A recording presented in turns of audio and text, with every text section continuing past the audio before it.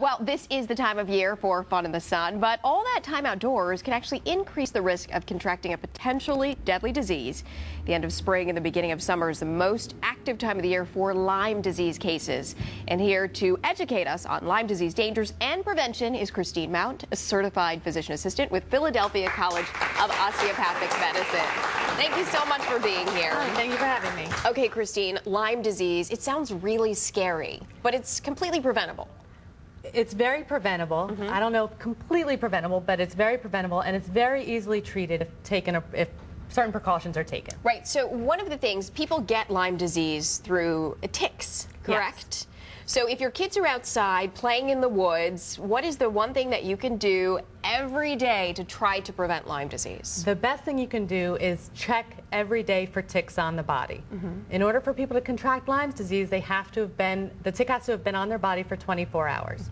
So if every day you check routinely, and it's a good body check in the armpits, in the scalp of the hair, in the groin, make sure that there are no ticks on them, then you know that the tick was not on them for 24 hours the next day. I can't even watch. We're showing video of a tick there. I mean, these are small, so you have to really be thorough. They're very small. You have to be very thorough. And people say, oh, you know, I have a freckle here. I'll never see it. You get to know your body. If you look at it regularly, if you look at your children's body regularly, you will be able to identify. And are we talking about what, in big, major wooded areas, or if they're just at camp or out at the park?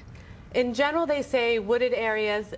Our area, though, is very endemic with this. The southeast Philadelphia and New Jersey have a high population of deer tick due to our deer population. So in this area, even playing in our backyard, I would check on a daily basis. All right. Now, there are some things that we can look for if we happen to miss a tick. There is a distinctive rash that comes for some people who are affected with Lyme disease. We call it a bullseye rash. It starts off as a red spot, but as it gets bigger, the area becomes clear. Wow. So, right, that's a very, very classic rash. You can see the rings that happen. About 80% of people with Lyme disease will have a rash of some sort. And so what do? You see a rash, go immediately to the doctor? Yes, if you see a rash that's like that at all, if you have the potential to have been exposed to a tick, you should go right away to see your healthcare provider. And so at what stage are you at? When you see that bullseye rash or some sort of rash, what stage are you in? That's considered stage 1. So that's very early. You have a very good chance, if you follow the treatment appropriately, that you'll be just fine. All right. And so one thing I do want to tell people, too, you say that if you do see a tick, and there's a certain way to remove it, right? Yes. We've all heard the lore that you should put a hot match to it, that you should put Vaseline on it first, or nail polish remover, and you should absolutely not. What do you do? The bacteria is kind of inside the tick, so if you upset it before you take it off, it's more likely to regurgitate the bacteria into you. So you should take a tweezer, put it as close to your skin as possible on the tick, and just pull in one smooth motion. After that, the next most important step is to wash it with soap and water. Don't panic. I'm already panicking. Don't panic. I'm like, my heart is beating fast right now listening to this. No, if you just take the tweezer, pull it off one smooth motion, you don't have to go digging if there are little parts left in there. Soap and water twice a day. And you hold on to that tick, right? That's controversial. A lot of places do not test the tick any longer. So what they do is, if some healthcare providers will say, yes, it looks like a deer tick, no, it doesn't. Some will say they don't want to see it.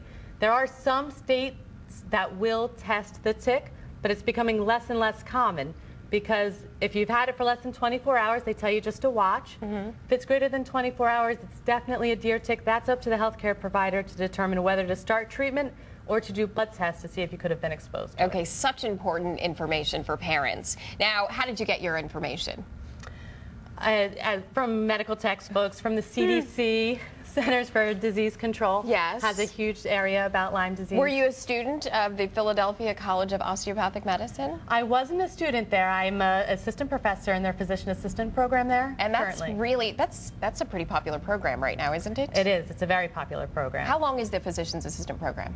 At PCOM, it's 26 months. Okay. After your bachelor's degree, so you have to come in with the bachelor's degree. It's interesting because a lot of people are looking for ways to educate themselves, maybe to make themselves more marketable in the job market.